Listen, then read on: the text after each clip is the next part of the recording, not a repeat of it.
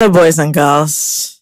Hello, all. How are you all doing? The bounce is what today? Well, before we decide what the bounce is, half of the bounce went to the beach and had a good time. Okay. I can't believe this. Let's address that. Before that, let's introduce, well, I guess to introduce themselves. Yes. Before we discuss this particular matter. Mm-hmm. Go ahead, my love.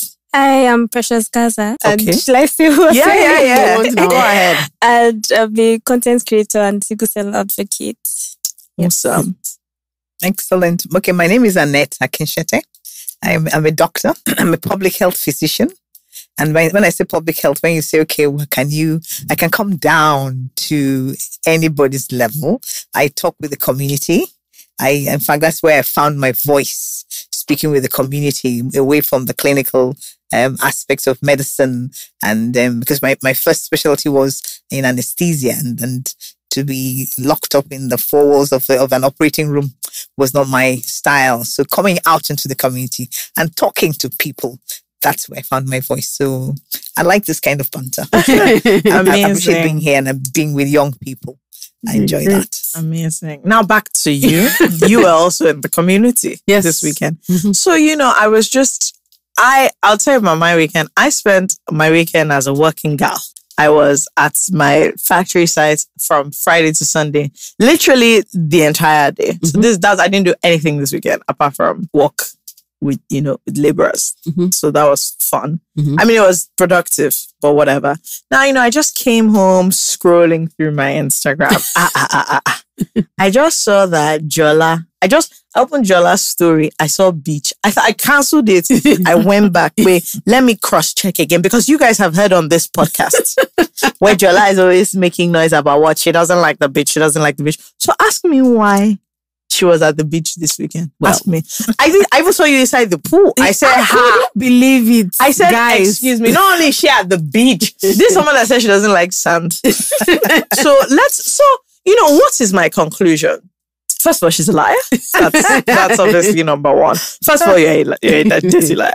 Number two is that means that me, when I want to invite her to the beach, is not good enough for her. But when other people want to take her to the beach, that's when she has a lot of spare time and energy. So I just want you guys to take note of all the things that go on this podcast so that the day this place scatters, you will know why. I was very surprised. My friend had a bridal shower and I thought it would be somehow if I don't make an appearance. So I went there begrudgingly, I must say. Imagine my shock and surprise when I started having a good time.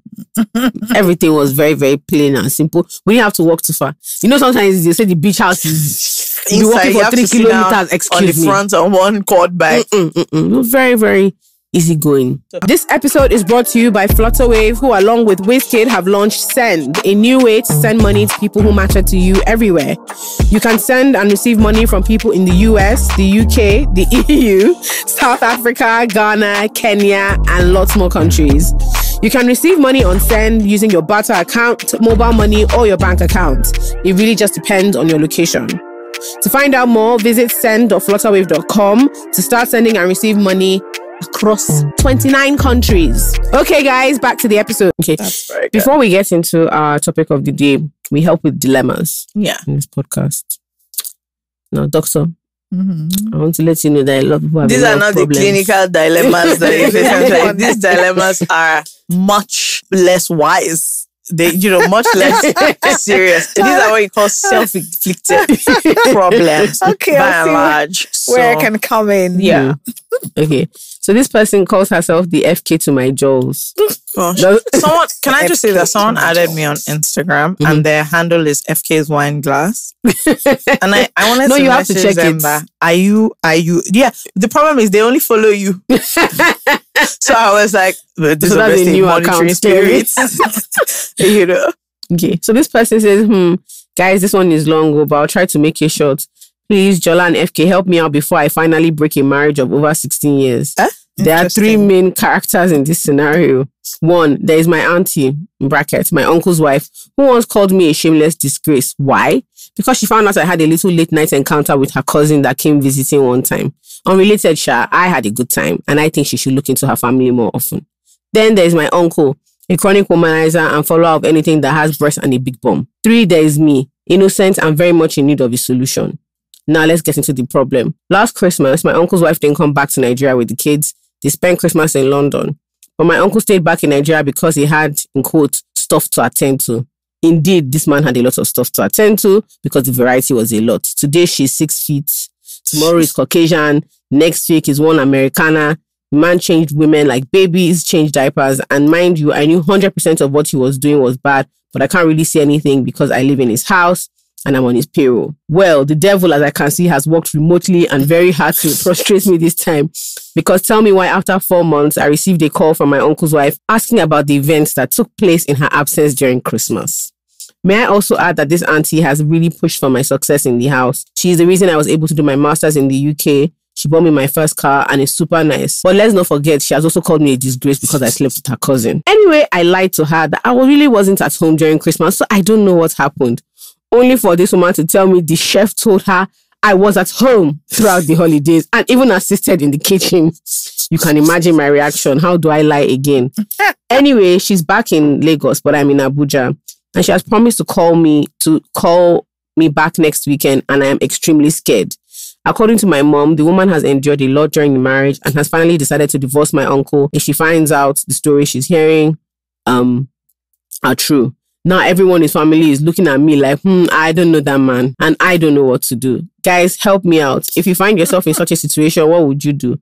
The worst thing is this woman can be extremely angelic and very devilish. I wonder what she'll do if she finds out that I lied to her. But if I tell her the truth, the marriage is done. This is my first time sharing the problem, so you guys know it's really, really bad. Okay, she said that if she says it, the marriage is done. This same marriage that we're looking at. Okay, it's not done already before now. No, if she says it, she's the one that's going to be the destruction of the marriage. They're going to say, she said. Not the party pack of women that have been in the household. This home. They're using her as a witness, as a corroborating witness. She should scatter it. That's my personal opinion. You think she should say? I think she should even... She should even describe it. There was one wearing red. That one. I like her. She was nice. I think she should even scatter it completely. Yes. Because let me tell you the problem that she's having. Everyone wants to make it. It's not her fault now. Was she the one bringing them? No. First of all, also, why is the cookie involved? I want to address that. Can't you mind your business? Doctor, what do you think? I've heard a lot, the rundown, but I didn't hear anything about the conversation between her and her uncle. Did they have any conversation? I highly doubt. That's just something I'm curious about. This episode of the I Said What I Said podcast is brought to you by Star Radler. Star Radler is a refreshing blend of Star Lager beer and natural fruit juice flavors. It contains only 2% alcohol. And so it's a go-between for people who want a little bit more excitement than just, regular schmegula beer. Star Radler is available in 2 flavors, citrus, which Fakemi and I love, a blend of orange and lemon fruit, and red fruit, a blend of citrus with strawberry and cranberry fruits. Michael Jackson is a fan of that. They are available in 45cl bottles and a new C33cl sleek can. All right, guys, back to the episode. But yeah, why we're here. Good. Yeah. All right. So June, if I'm not mistaken, is Sickle Cell Awareness Month. Exactly. Yes, June is Sickle Cell. June 19th. Yes. Sickle celebrated Cell as Day, World actually. Sickle Cell Day. Oh, okay. Yeah. September is the awareness month. Okay, September is the month. June is the day. day. Is not in the awareness month. Okay, you explain that. Yes. You go ahead and explain that. They recently, so June has always been the World Sickle Cell Day, but we never had an awareness month. So I think they newly just placed September as a couple of years ago. Yeah. It's actually the other way around. Oh, it's the other way around. Many years. Americans, that's the funny thing. Yeah. Americans were observing September as Sickle Cell Awareness Month. Oh, and it didn't really trickle to the rest of the world. Yeah. But over the years, we've been fighting and fighting for the world, for the United Nations. The United Nations that designates days they give us one day for World Sickle Cell Day. And in fact, I'm so proud and I'm privileged. I'm blessed that I was there in New York in the United Nations when this was happening. We were pushing for it. It's a lot of negotiation. It's a lot of lobbying. Really? It's not something you just get. And sickle cell being a condition that affects mostly us. Mostly us. They don't. To tell you the truth, They don't care. In the international stage, in that UN where everything happens, they push it to the back burner. That's the truth. That's how things happen. Okay, so for people who may not know, because you take for granted the information you have, what is sickle cell? Yeah, and how does it affect it's a very good question, fundamental question. I like to quickly say there's so many myths around it. So many myths surrounding it, including things like, is Abiku? Abiku's in Yoruba. A child who's born. Child who's born comes back and comes back and comes back. Because the reason being that if it's a familial or genetic condition, it can come back in that same family. It doesn't mean that the child that died came back. Yeah, they believe in like reincarnation. Exactly. And if you're Igbo speaking, it's Obanje. It's similar, it's the same thing. Okay? But it is a hereditary condition. Something you get from your father and your mother.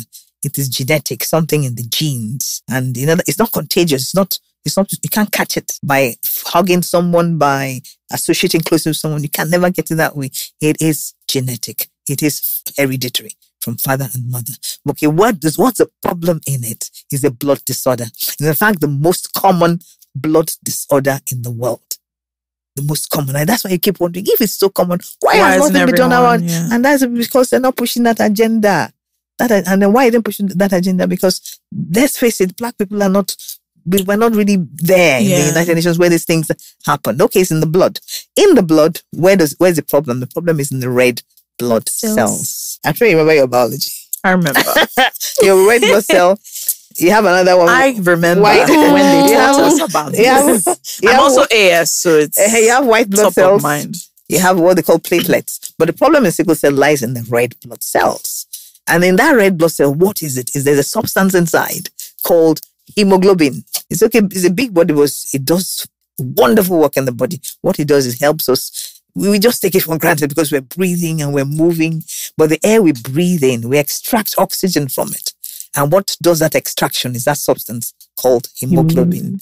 It extracts the oxygen, helps you to carry oxygen around the body. And that's how we're alive. Without oxygen, we're dead. We're dead. So you can imagine a condition that affects that hemoglobin. You're unable to carry oxygen around your body. There'll be what we call anemia. For instance, for one reason, why is it called sickle cell? People think, my mom in particular used to say, sickle cell because you're always sick. It's not true. It's not true. She used to tell my dad, you're always sick, you have sickle cell. It's not because you're always sick. The cell, the red blood cells change shape from the normal round cell. It's supposed to be round like a donut. And if you see it under a microscope, it moves. They move very easily within even narrow blood vessels. They just glide. They hit the wall of a vessel and glide. And its nature is beautiful. But when you have sickled cells, they're shaped like a sickle. But I keep saying I don't teach medical students sickle because I never saw a sickle. Yeah, you don't know what it means. Until I entered the university and they showed me. I said, okay, that's a harvesting tool. Yeah, but it's shaped like a banana. If you see it under a microscope, the cells are not round. They're shaped like a crescent moon, or like a banana, or letter C. Yeah. And then if they're shaped that way, what happens is it's stuck. They also they rather than glide through the vessels, they begin to get stuck along the blood vessel lines, and then they clog, and then they block the vessel. When they block a blood vessel, then the blood does not reach the tissues. Yeah. Blood does not reach your end organs. And the body's way of telling you there is a problem is pain. Yeah. That's nature. Nature is God is just wonderful the way He made us. When He says there's pain, there's a problem there. And that body, the way your body's telling you there's pain. And that's because blood is not getting to these tissues. Blood is not getting to these end organs. And where the pain is mostly felt is in the bones. And why in the bones? Because in the marrow of the bones, the marrow is the reddish substance in the center of the long bones. I know you don't break chicken anymore. I know. That thing. You young people, but in our time we used to break chicken. I like biology a lot. The marrow. I did. I remember. You were? I was very good at biology. You see? I did the IB. I got 7. Okay, dear. That marrow is where blood cells are formed. That's where blood cells are formed. Any kind of blood cell, white blood. So the problem really, when there's pain, is mostly felt in the bones. Bones, and sometimes people with sickle cell will tell you, I don't even know where the pain is coming from. You can throw light on it. They say it's from the head, it's from the back. I can't localize it. Literally everywhere. That's what we call a crisis. The hallmark of the disease is pain. It's pain. So the crisis is when this happens and then you're in pain. Yeah. And then you're in pain. So and what many happens? things trigger the crisis. You can probably talk about that. Yeah. So what triggers like crisis? What causes like?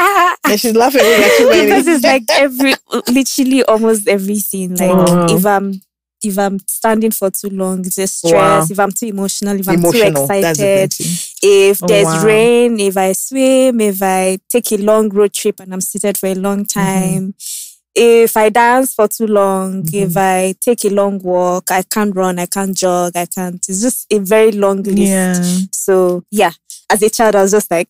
So does that now make you now super careful about everything? Yes, everywhere I go. Like I'm even here with my meds because like I'm wearing a sweater. You know? So like everywhere I go, I'm always like, okay, where am I going? Is it cold? Is it hot? Do I need water? Do I need my meds? How long do I need to stay? 2 hours and I'm out. Like, so like, it's just very, I'm always just thinking. To, like, be planning. And even with my friends, they're just like, okay, we're going to the cinema. Oh, I carried a blanket.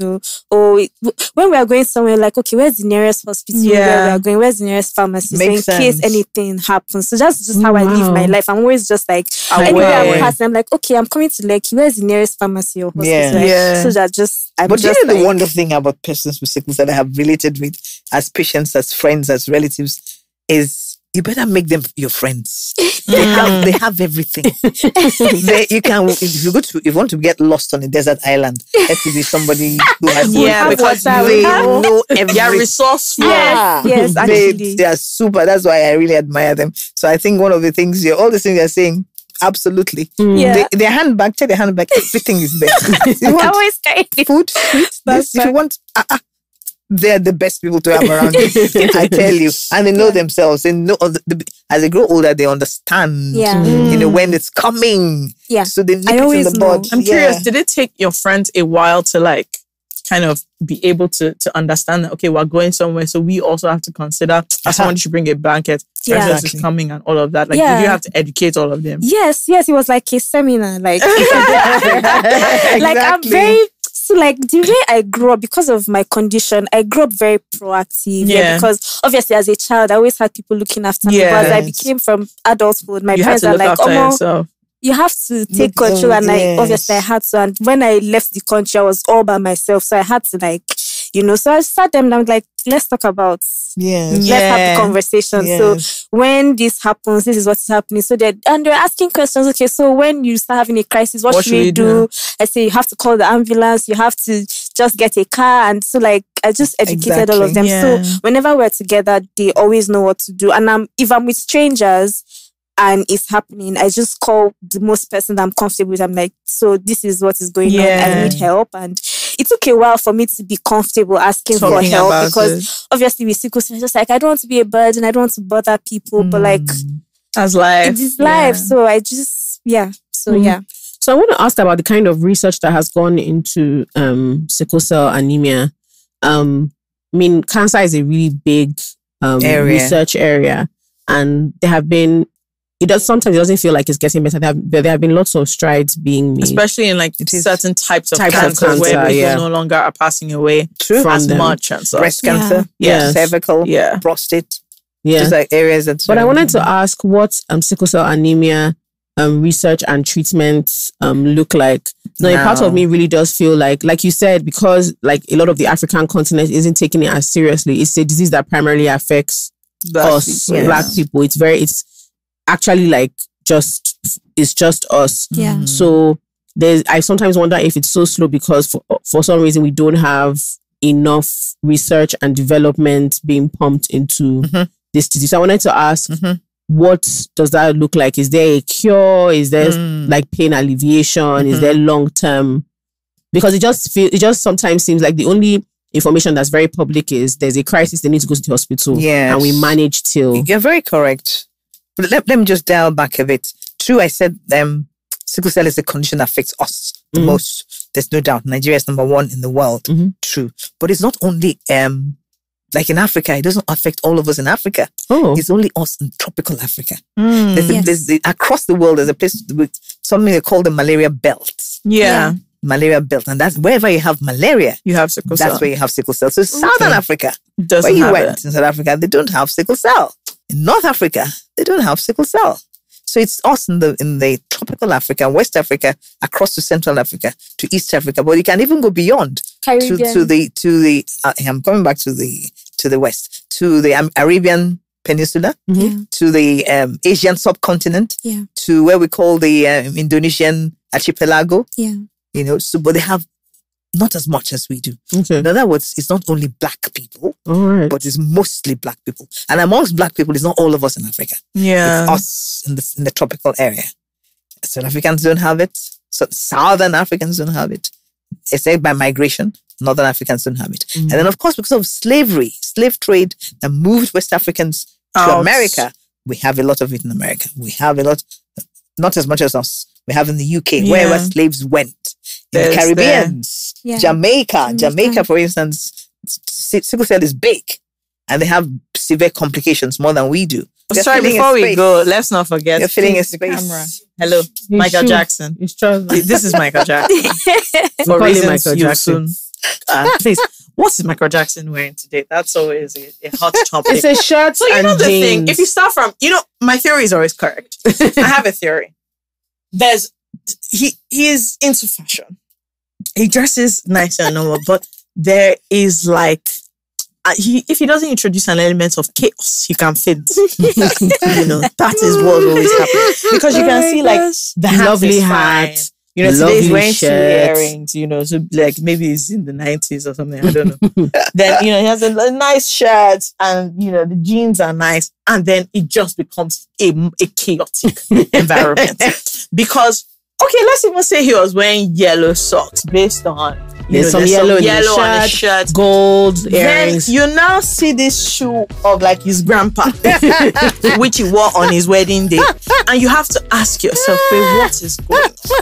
Do you know what I mean? What's happening here? Thank you guys so much. Thank you so much. As usual, please make sure you leave your comments. Leave comments. Use the hashtag. Also, I hope you guys are aware that by the time they come back, online PVC registration would have closed. However, in the month of June, you can still go to a physical center. You guys are voting for our lives, so I want you to wake up and see what's going on. There's a lot of clownery afoot. The soft landing. Yes. Sofa floor for the day. Are you listening to me? We are trying to make Nigeria a sofa floor. Okay, let's elect Kiss Daniel as president. That's what I suggest anyway. But